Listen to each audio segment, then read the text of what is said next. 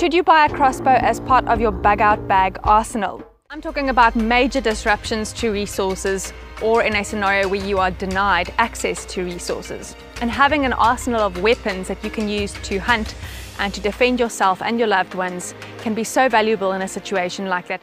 The arrow goes in the front, preferably from the front, pushing back so that your fingers don't get in the way of the string if it accidentally fires. As with any firearm, there's always safety. Pointed in a safe direction, always assume it loaded, and when you're ready, you can take the safety off.